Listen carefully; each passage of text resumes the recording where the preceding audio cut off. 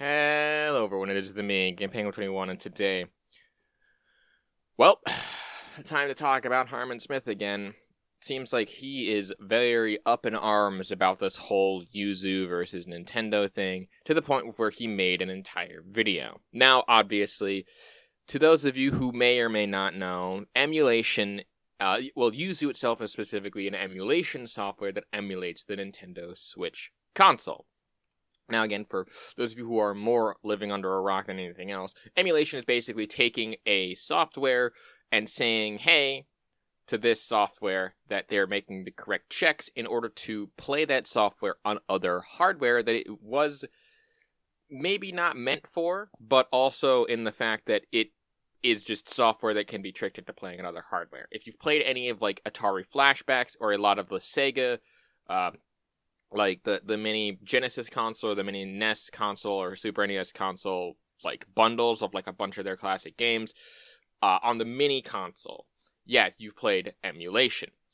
Now, again, what is Harman's take on this? Well, of course, he thinks that yuzu should be, of course, taken down because he is one of the various people that think that emulation equates to piracy, and piracy is emulation. Like, the two are very interconnected, or very much the same thing. They are not. But I think, for the sake of this, emulation is talking about specifically the emulation hardware, but the software is the ROMs and things, or the read-only memories, that the emulation software does, which is where the actual problem lies. Now, I think that that'll about do it for that. I'll give more of my opinion as the actual thing goes on, but to get the quick shilling out of the way, I'm looking to hit 1K by the end of the year. I know you're annoying of hearing that, but I'm going to keep mentioning it until I get that 1K subscribers. I know, but I love you all every single time I get more subscribers. You are awesome. 2, my new music, my Friday Nights, should be out by the time that this video comes out. I will probably link it in the description if the video is already out, but I will always link my Bandcamp in the description so you can listen to my music anytime you want. And number 3, I stream a lot on weekends. Usually Saturdays and Sundays are my main stream times. The time does change usually, so just check the Twitch whenever that's live. Anyway, let's get started here. A couple of days ago, Nintendo confirmed that they were filing a lawsuit against Nintendo Switch emulator yuzu. And a lot of people threw up their hands and tried to tell you that, like, Nintendo can't do that. There is nothing wrong with emulation as long as you don't pirate the games, right? Like, it's just coping and seething, right? I've talked about this for a long time, but there's nothing legal about the current state of emulators, right? Shut up, bitch! Oh my god! Because in order to stay on top of the new releases, they have to ask for donations. In order to get around all the additional copyright protection, they have to be on call, like, near constantly, updating the software, right? In order to Okay, so that long pause is a good place to stop. So he makes a lot of stupid and dumb points here. Now, what he is talking about in the current state of emulation is the fact that not everyone can get their hands on some of the ROMs, or the read-only memory software, in order to make the emulators work. Now, again, for this distinction of this video, emulation software entitles things like yuzu, retro arcade, and those emulators that allow you to run the software of a read-only memory. Now, ROMs are the things that are actually the games and the software being redistributed, and those things tend to be in a kind of legal gray area. Now, is that good or is that bad? It's hard to say. But overall, for the sake of the example, yuzu shouldn't really worry about this, or, well, they should, because if they lose, then that sets a very weird precedent and undoes a lot of different software, like, retroactively does so. Now, the amount of the case that Nintendo tends to have, at least in the majority of people that seems to do this, is because yuzu is emulating current-gen consoles. Now, that's one of, if not the more interesting parts, because for the most part, a lot of people tend to use older gen consoles that they can no longer get their hands on physical copies or, like, releases of those games. It's just one of the things that tends to happen with time and technology advancing as fast as it is. Now, does this mean that Nintendo can basically go up and say, hey, yuzu, stop doing this? Not really, because again, they wouldn't be doing this if they didn't have some other ulterior motive. Now, again, that main ulterior motive that a lot of people have had their tinfoil hats about, and I tend to agree, is to use yuzu as an example to other types of creators of these types of content. And also asking for donations to keep a software that you do in your free time up and running, like, that's not illegal. It's really not. If that was the case, churches would be in very big trouble. In order to get a hold of these games, to play them on your emulators, like, you're going to have to pirate them, right? And these are all topics that everyone's just kind of like skirting around. Like, people just kind of refuse to admit it. It's why you see people like throw around terms like legal emulation, implying that they buy the games but like just don't play them on the original hardware, right? Like, they're desperately trying to like fool people into thinking that emulation is some like completely legal white zone where there's nothing wrong with it, and that they're doing everything that they're supposed to do in order to play these games. Yes, a lot of people do tend to do that. Now, I wouldn't say that emulation itself is a legal white zone, as it is a pretty gray area because of things like that. But the thing with copyright is that more or less, copyright has a lot of zones to it. I personally operate in that very interesting gray zone with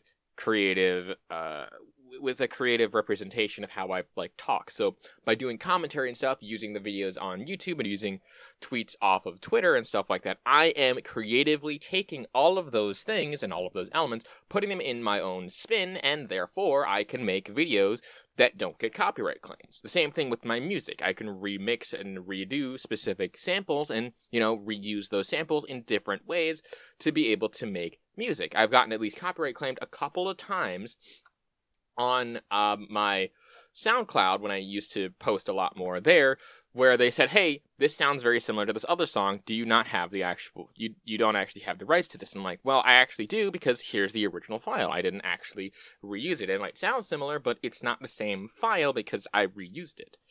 It's just the same sample that a lot of people tend to use. This happens in like things like the music industry and stuff like that all the fucking time. It just kind of happens. On other hardware, right? It's been nothing but a cope and nothing but a seed, right? The issue up until now is that every single time like an emulator or a distributor gets taken down, typically what happens is that another one pops up, right? It's been happening for a long time, right? But now with yuzu getting attacked, with Nintendo going after yuzu, finally filing that lawsuit, emphasizing how yuzu drives piracy, how Tears of the Kingdom was a major driving force in getting people to support yuzu, how the company benefits from major Nintendo releases, how desperate people are in like shilling yuzu online, right? Like it's becoming more and more apparent to in the legal side of things that the current state of emulators, this idea that you can just play everything Nintendo releases on PC is not sustainable, right? It isn't rooted in reality at all. There are all these legal issues involved with getting Nintendo games on the PC, to the point where like anybody who knows anything about the process, anybody who knows anything about it, like they are well aware that what they're doing is illegal. And I think to a certain extent that people like... That's a nice argument, Senator. Why don't you back it up with a source? My source is that I made it the fuck up. So, what you said earlier of people buying the game, purchasing the game with their own money from Nintendo, taking the actual software off of the object that you get, that you paid for, that is your product, that you bought, all of that, and then taking it and then putting it onto, and through the emulation software and onto wherever the fuck you else put it, yes, that is, quote, illegal in your eyes. It's not, it's perfectly legal, because you bought the product, and so long as you are not redistributing the actual software, you are using it for your own personal use, it is not illegal. It's the same thing as if I buy a water bottle, right? And I fill it up with water. But let's say one day I don't fill it up with water because I want some Gatorade. So I take the Gatorade that I also purchased from the store, put it into my water bottle, put some ice in there because it wasn't really cold when I got it, and then go out for my run. is it illegal that I'm using a water bottle, bottle that is designed to hold a liquid? Doesn't matter the liquid, it's just designed to be watertight and waterproof in some cases to, hold the water, but I don't use water or anything else, and I use some other liquid that is not there and, is also a product that I purchased. Like, that's kind of the same thing. It makes no fucking sense as to why you would go ahead and sue the water bottle company. Like, Gatorade goes ahead and sues the water bottle company for saying, hey, you are not using our specifically branded Gatorade water bottle for this water, for holding our liquid. Therefore, we're going to sue the water bottle company so that way they go out of business and you can only use our water bottle for our Gatorade. Like, it makes no sense when you think about it in that context because it's stupid. Regardless of how you are holding the Gatorade or the fucking water, you are still holding it in two products that you did purchase. Now, regardless of the fact that emulation is also like open source software that you can just have that's for free, but it's the same principle. The water in the water bottle is the games / ROMs that you are using for it. If you illegally obtained those ROMs, the water in the water bottle is the part that's illegal, not the actual water bottle itself. Just kind of makes sense if you think about it that way. Is illegal. And I think to a certain extent that people like Mudahar, who are coming out and like crying about this, they know that too, right? They know it's over, right? Once Yuzu is taken out, and I think it's safe to say that they will be taken out, that will open the floodgates to Nintendo taking down other patrons, right? Other Patreons that exist to take money from PC gamers who want to play Nintendo games, right? I can't tell if he's serious, and that's very concerning. And that's what people are scared of. They don't want that to happen because of the fact that it's stupid. It's dumb. Not only is there, again, legal precedent that they're completely undoing because of if they win, that is, but not only is there legal precedent that they are basically undoing and that has stood the test of time, you are basically saying that anyone can do this as well. And it's just stupid. Because, again, there are some that are out there that are not for-profit, that are probably more open source or something like that. And it's just, like, again, to go back to the water bottle example, you're saying we can't make money off of the water bottle even though it's a completely separate product that doesn't use any of the original shit. It doesn't use any of the branding. It just uses its own branding, its own set of, regulations and shit. And you're like, no, you can't have this water bottle because it looks too similar to our fucking water bottle. Jesus Christ. Once that happens, it's going to be more and more difficult for these people to get away with what they do, right? And going forward, you won't be able to accept money, right?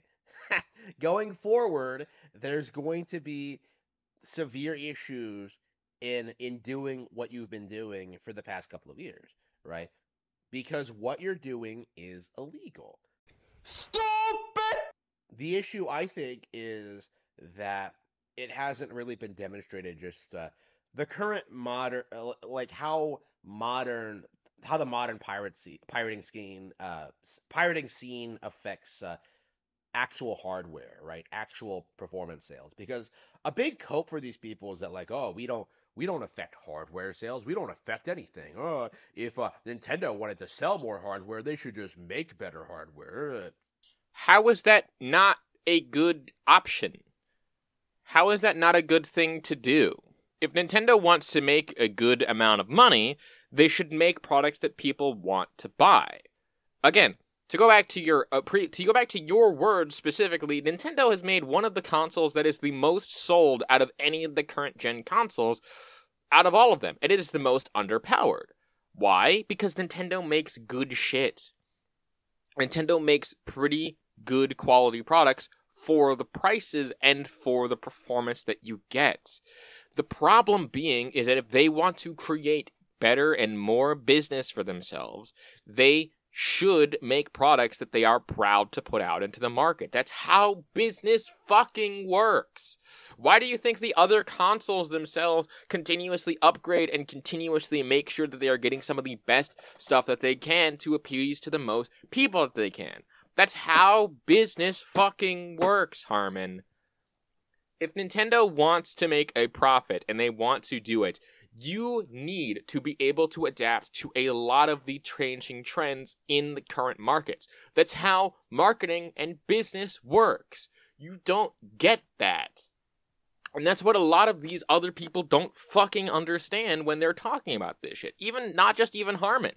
A lot of the fanboys and stuff that I talk about, they don't understand that a lot of what they are trying to do in terms of making a profit is to make sure that they are appeasing to the most and widest audience that they can.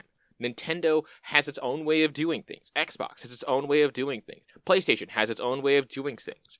And all of them do it distinctly differently, focusing on distinct aspects and quote-unquote niches, but are not really niches, to be able to appease those markets. That's how this shit works. Like, how is it impossible to conceive that Nintendo should get a Switch 2 out there? That Nintendo should try to make better hardware, maybe not the best hardware, but make the best hardware concurrently, because the Switch is so outdated that it's harsh to even call it a current-gen console sometimes.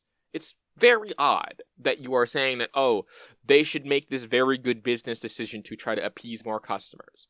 Why shouldn't they do that? Why shouldn't they go ahead and just make a new product for that? If those customers want more and better products.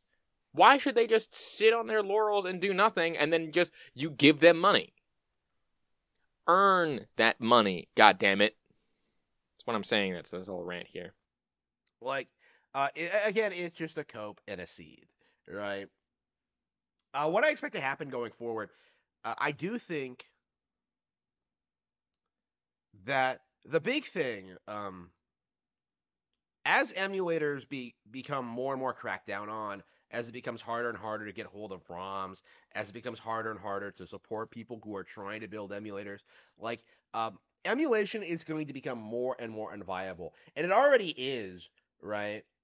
Because you already, like, it's already commonly accepted that you can't download games off the internet, right? But now we're in. And I think that's where we'll cut it off, because I'm only about halfway through this, and to be quite honest, that line just killed me. Not only can you just go and download games off the internet, you can also play games on the internet. It's what was called flash games back in the day. They still exist, and they still kind of do it. But look, again, it's not just games downloading them off the internet, alright? If you are downloading illegal ROMs off the internet, that is piracy. Very distinctly different from just playing ROMs on emulation software. There's a big difference. One of the biggest things is that I actually went to my work at some point when I had a job. It was a summer job, so I quit it a while ago. But on the computers that were there, there were actually emulators, and there was actually games that was on there. I don't know where they got those ROMs from, but they were like Game Boy Color and stuff like that. So, whatever. In any case, it's not illegal to use emulators and emulation software. It is illegal to redistribute ROMs, or redistribute illegal ROMs and, like, rips of games, technically. It's like, that's the legality argument here. So it's very weird. It's very odd. And I might edit some parts out. Oh boy, this is gonna be very weird to edit. Anyway, I think that'll about do it for this video of I tell Harman Smith to go and get some brain cells, but he refuses to. In any case, my name is GamePenguin21. Again, like I said at the top of the video, 1K subscribers by the end of the year would really like and appreciate that. Every day that you do that. Number 2, my new single is out by the time this video is up. And number 3, I do stream on the weekends, twitch.tv/GamePenguin21. In any case, if you like what it is that I do, and again, want to support me, links to Bandcamp and everything down in the description below, like I said before. And, of course, all of you have a lovely, beautiful, great day, and I hope that you all find happiness. My name is GamePango21, like I said several times here. Harman, get some new material, and a peace. Off.